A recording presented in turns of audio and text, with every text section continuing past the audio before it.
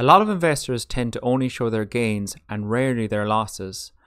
In the last 2 years, I've had one big loser, WBA Walgreens Boots Alliance. Having first bought the stock in July 2022, almost 2 years ago, at all-time lows, I invested hoping for a turnaround which never materialized. I have now sold the stock and lost almost $500 in the sale. In this video, I'm going to go through why I sold the stock and do a deep dive on its fundamentals. Firstly, why did I sell the stock, especially when it's down so much? So there's 4 main reasons or core reasons why I sold the stock. Number 1 is the failing fundamentals of the business, which we're going to get into after this.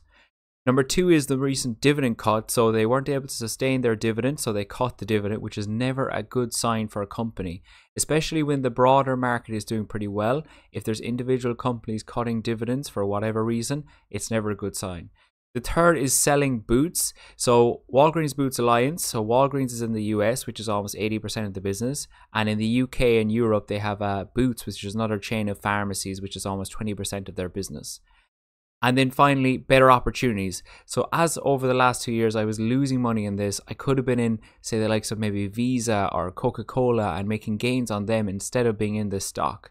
So now we're going to go into the fundamentals of the company and see really why did I sell this company. So back over here to the price chart of WBA Walgreens Boots Alliance, we can see over the lifetime of the stock it's down almost 76%. So it's down now at about $16 a share. If we go back to from when I sold it, which is about a month ago, it's down 8%. So I think I am vindicated in the stock of the sale, right? I would have been down almost 10% more if I hadn't sold when I did. Now I lost about $500 roughly on when I sold it.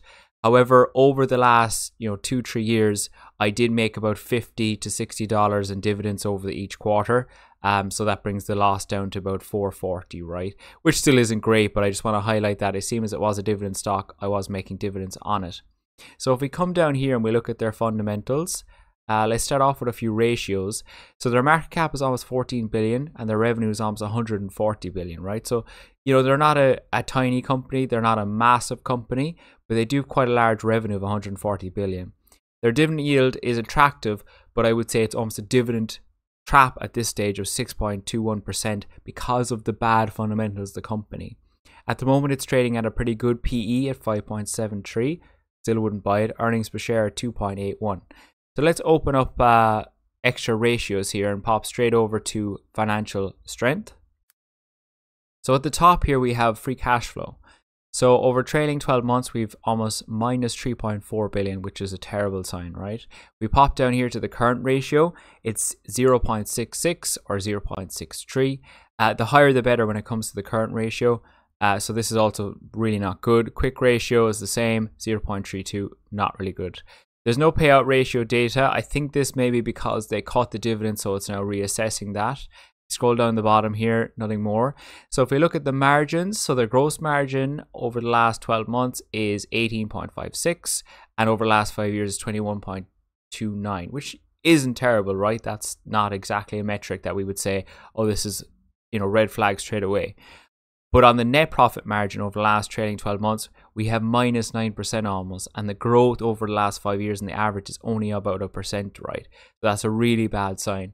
Their operating margin likewise is in decline and almost only a tiny increase over the last 5 years. So if we come over here then to growth, so the revenue over the last 3 years growth is almost 1%, and a revenue growth over the last 5 years is 4.47%. So, the revenue is slightly growing, but still not great. EPS earnings, massive declines here, massive red flag. There's no growth because it's a massive decline, right? Net profit margin, we don't have a figure here, which is interesting. I'm surprised, but that I imagine that's also in the negatives, right? Their dividend growth then over the last 3 years is 1.61%. However, as I was saying earlier, they cut their dividend, which is a terrible sign if a company where we have other companies in the same sector that are not cutting their dividends and are maintaining the dividends. What is going on at Walgreens Boots Alliance? Is it the fact that they had a kind of a high during the pandemic because they had COVID shots and all that kind of stuff, and then they declined substantially because people weren't going as much? Is it increased competition? I think it's a mix of both, right? So they're obviously going to hit all-time highs when it came to all the vaccines and all the medications during COVID. However, they haven't really been innovating, right? They've appointed 1 or 2 new CEOs in the same time, which is also not a very good sign. On the last appointment of the CEO, I was kind of thinking, okay, maybe we can finally turn around here. So I waited 2 quarters. Nothing was happening. So then I was going, okay, I think I need to get out of this stock. Now, we're also going to come to a point here in a minute when I look at one big piece of news about the company for the future of the stock.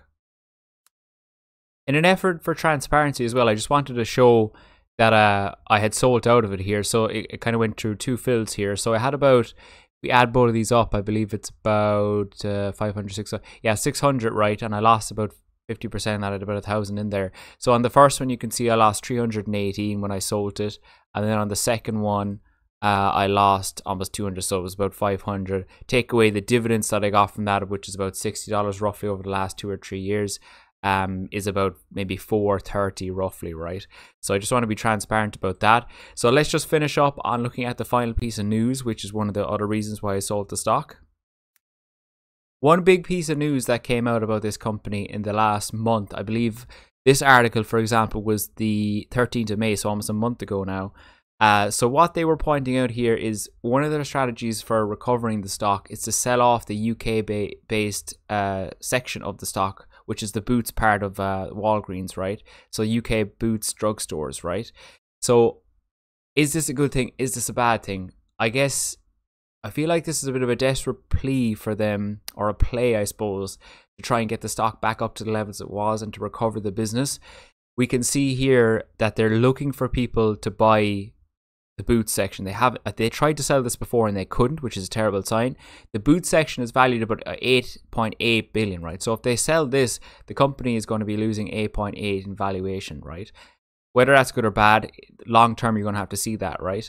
And also, as I said in the first part of the video, so the US Walgreens chain is 80% of the total sales, whereas the boots section is only 20%. So it is still 1/5 of their business, right? And I will tell you, Boots is a very popular brand in the UK and in Ireland and around Europe.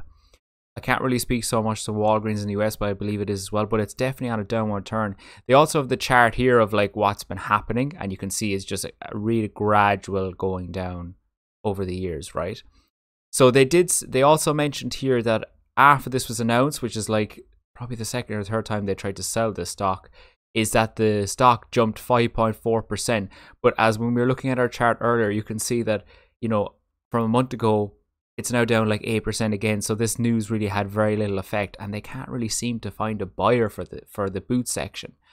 Now, short term, I think if they sell, their stock may recover a small bit, and over long term might be a good move, right? But I think the initial shock of saying, you know, that however they're going to do this, if they sell the Boots, that maybe you get so many shares of Boots if you have so many shares of Walgreens stock, right, is going to go to investors. Why am I invested in this stock? It's a dividend trap, essentially. I'm getting, you know, stock in a UK-based company where I don't have, you know, a lot of people don't want to invest in the UK or Europe. They want to only invest in the US, so they'll probably just sell off straight away, so that might go down as well. So it's a really strange move, and they seem to be struggling to trying to find a buyer for it as well. They just can't really seem to come up with a good plan or a good idea, something fresh to kind of reinvigorate Walgreens versus their competitors in the US. You know, it's a very competitive space in the pharmaceuticals. You've CVS as well, and a lot of other chains in the US that they just can't seem to compete with, and they're not innovating either, and therefore their fundamentals are declining. So that's what I wanted to go through today. Thank you very much for watching, and I'll catch you in the next one.